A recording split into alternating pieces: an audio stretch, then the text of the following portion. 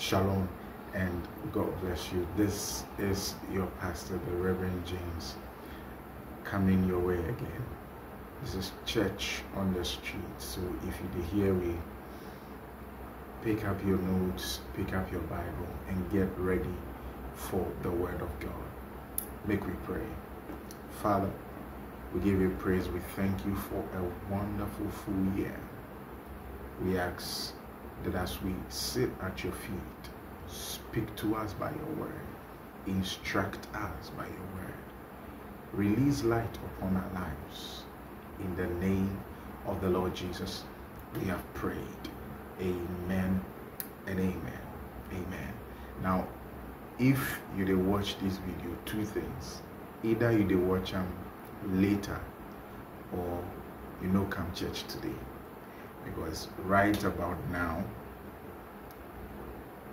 prophetic service is running live, and I want to encourage you, as we enter new year, try as much as possible, join any of the services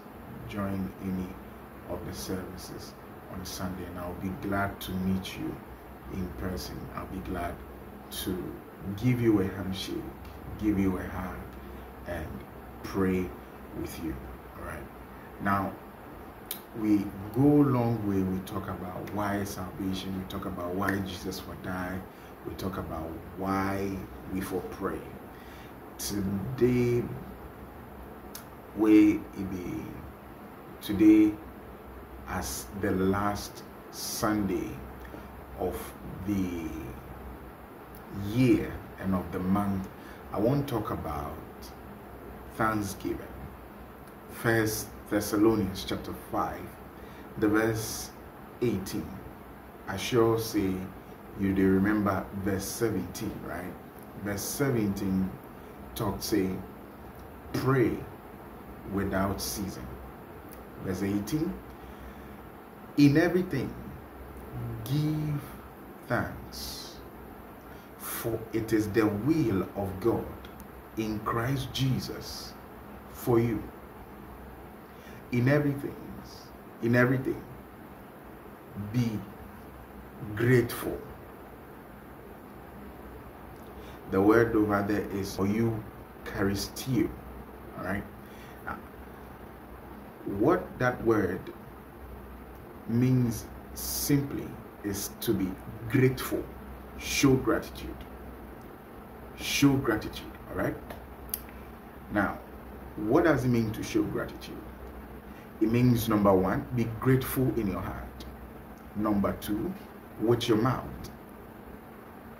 reveal how grateful you are. So I want to make you look into your life. The fact that you're alive, the fact that you're alive, I want you to do an introspection. Think back and just thank God tonight for your life. Thank God tonight. Say you know day any other place, but you day on your own. Perhaps you watch from prison. Perhaps you watch from some bad place of life. But thank God that at least you have life, regardless of whatever you are going through. Your condition is not permanent. So just be thankful. The Bible said in everything. So sometimes we go through things where there is nothing to thank God about. You get it? There's nothing to thank God about. You just can't find something to thank God about. But as long as you have life, there is something to thank God for. And you see, the Bible say all things or everything, they work together for a common goal. And what be that common goal? Our good. Paul says that our afflictions are working for us a greater weight of glory. That it means sometimes we go through one thing or the other which is unpleasant. However, the ultimate goal is for our good. The ultimate goal is for our good. It's just like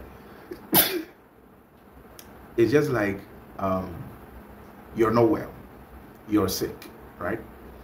And you go to the hospital, and let's say you got a cut, right? Something cut you somewhere. What they would do, they say they would have to dress it. Sometimes they would have to stitch some parts together. It may be painful, but it is for the greater good.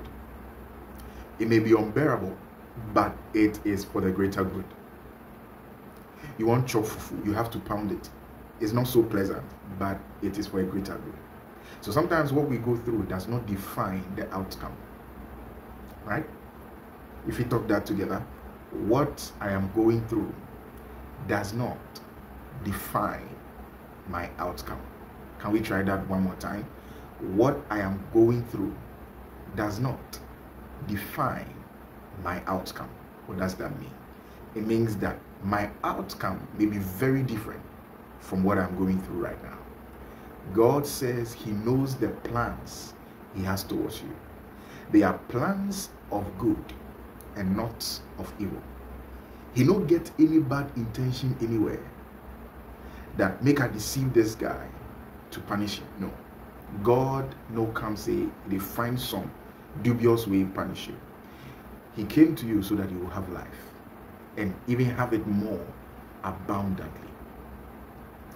The verse 19 of 1 Thessalonians chapter 5 says, quench not the spirit. So one of the ways we quench the spirit, or one of the ways we quench the life or the working of the Holy Spirit inside our bodies, inside our being, inside our heart, is when we are not thankful. In fact, it is carnal to think that something good is as a result of lack and not by the providence of God. What do I mean? If you think say something somebody go through be lack, and your first reason no be God's goodness, God's blessing, the help of the Holy Spirit, then you are being carnal. And you know what the Bible talk about being carnal? The Bible talks say being carnally minded or having a carnal mind is equal to being an enemy of God. To be carnally minded is enmity against God. So what I want to talk to you this say, in this time, in this season, as you count the last day of your calendar in 2023, I want you to thank God for life. Thank God for grace. Thank God for every good thing, every bad thing that has come your way. Just because you survived it, just because you are alive today, to count everything you have gone through, be grateful. Be grateful. I want you to take a minute, just take a moment and say, Father, I thank you for my life. I thank you for family. I thank you for friends. Thank you for keeping me from harm. I thank you for everything I have been through. And I thank you that I'm hearing this word now. In Jesus' name, amen. Amen. Now, your thanks, you see the thanksgiving you won't give God. It carries no weight. It makes no sense. It is not accepted if you don't know Jesus. And I want to take this opportunity and encourage Jesus to you. So if you have not given your life to Christ, or if you have not come to Jesus, if you are not born again, I want to make you take this confession with me. Say, dear Lord Jesus, I have heard your word. I believe you are the Son of God, that you were sent to this earth for my sake. I believe that you died, and on the third day, you resurrected. I believe your death, your resurrection has procured for me a complete package of salvation. And I believe in my heart that as I confess you as my Lord, I partake of this blessing. Receive me, accept me in the beloved. I proclaim you Lord, I declare you Lord over my life. Amen Father, I pray for everyone that has taken this confession. I ask that, Lord, you receive them in your bosom. And by the help of the Spirit, may they begin to experience a new life. May they begin to experience a new page, a new start, a fresh start. Grace be released to overcome every temptation of sin, to overcome every connection to death, even as they've been translated into life. I declare in the name of Jesus mighty deliverances upon the heads of your people. In Jesus' precious name, amen. Amen. God bless you. Say you tune in, and God bless you that you shared, or you're even going to share it even now. Don't ever watch alone. Gather somebody, bring somebody along, make somebody tap, make somebody sit down and watch together, all right, as they become a blessing.